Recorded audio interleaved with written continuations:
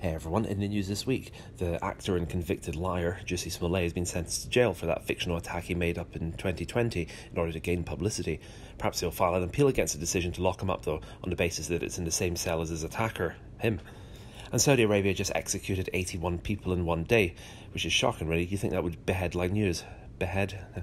But anyway, talking about all rich countries with grisly human rights records, the news is still dominated by Russia's war in Ukraine. This week's events have seen Russian oligarchs around the world having their assets frozen. It's not often I've got much in common with Roman Abramovich, but this week for the first time neither of us were able to withdraw £1,000,000 from the bank, and neither of us are in control of a Premier League football team. There was a strange angle to the sports team side of things because a number of sponsors are distancing themselves from the clubs, which is actually a fantastic win for the fans, being able to buy a football shirt that for once just has the club's logo and is emblazoned by tacky logos for other things.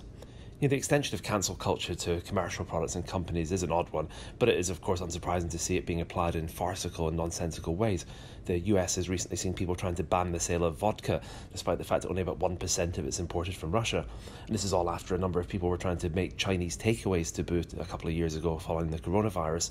First Chinese food, now vodka. I'm frankly terrified that Italy decides to invade somewhere, although I guess if they did I might lose 2 stone. So how's this war going then for Russia? Well, all things considered, really badly. There are rumours that Russian reconnaissance drones have turned up in Croatia asking for asylum.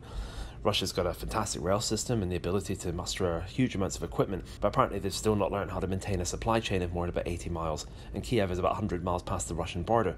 So watching them trying to capture it is a bit like watching my kids trying to get the ice cream at the top of the freezer. This week actually saw a Ukrainian man out walking his dog and he found an abandoned 9K330 SAM missile system in a nearby forest.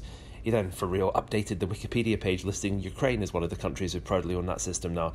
Good luck buying missiles for it though. I suspect that's where the arms company make all their money, and that refilling your surface-to-air missile system is probably a bit like a really expensive version of topping up the ink in your printer. Anyway, see you next week, probably with yet more Russia stuff. If you like these, click subscribe. Bye.